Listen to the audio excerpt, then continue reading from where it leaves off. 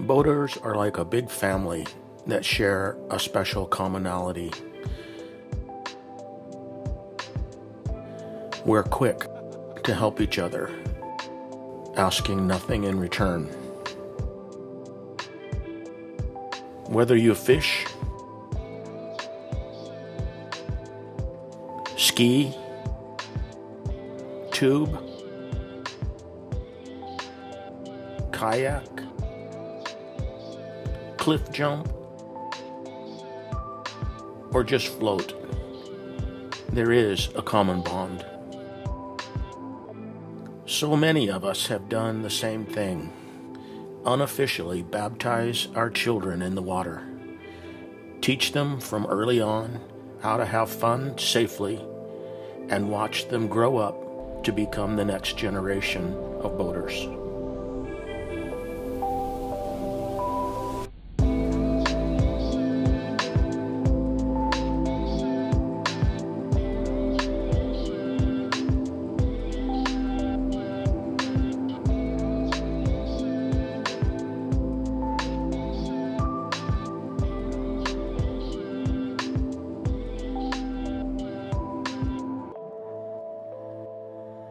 When the lake calls and we must go,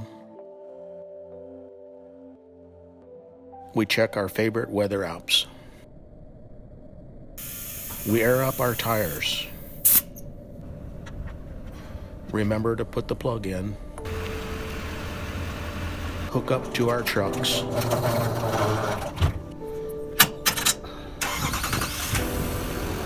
And head down that road.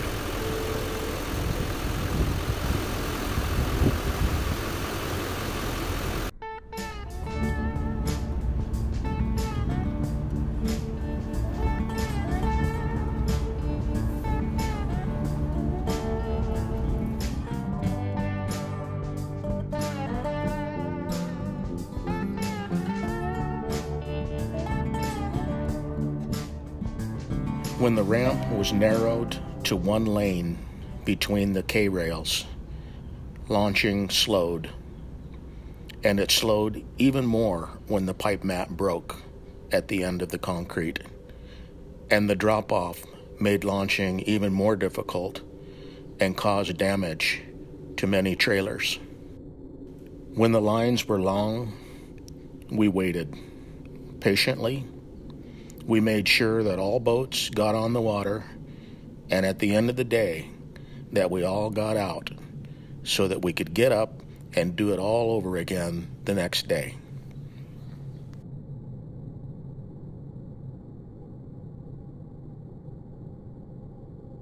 Pipe mats are repurposed steel cooling pipes recycled from decommissioned coal-fired power plants that can be used to temporarily extend concrete launch ramps.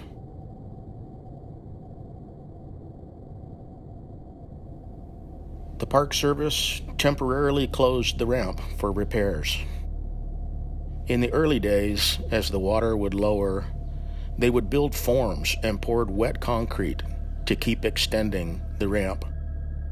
Eventually, the local concrete supplier closed, and concrete trucks were driving about 2 hours to reach South Cove.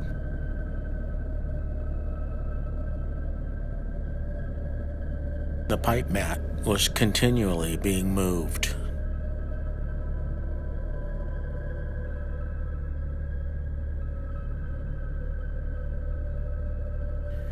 A perfect solution was to precast smaller concrete slabs in a factory, deliver them to the ramp by truck, and set them in place like interlocking tiles.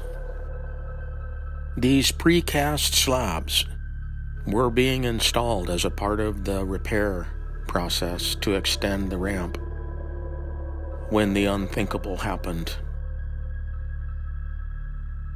A tractor working at the water's edge, where the ground was soft, was unable to back up quickly enough and went off a ledge and submerged into the lake.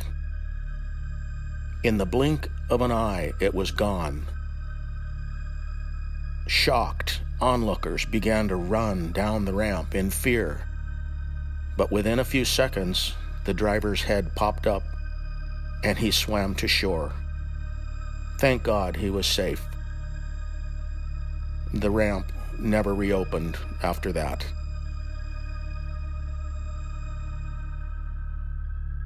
At first, the Park Service put up cones and the plastic ribbons, do not cross. Eventually, the Park Service used the concrete slabs as a barrier to prevent people from driving down.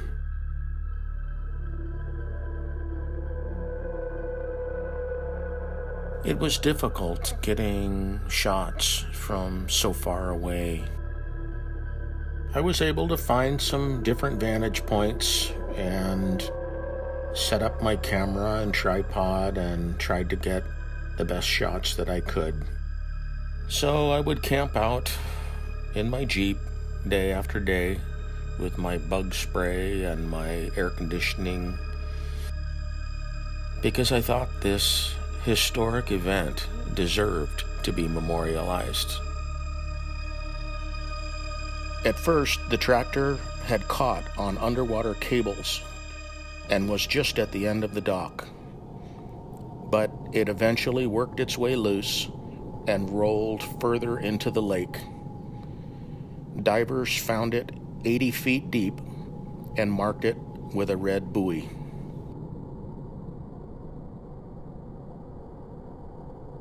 It turned out to be the deepest recovery in Lake Mead in 30 years.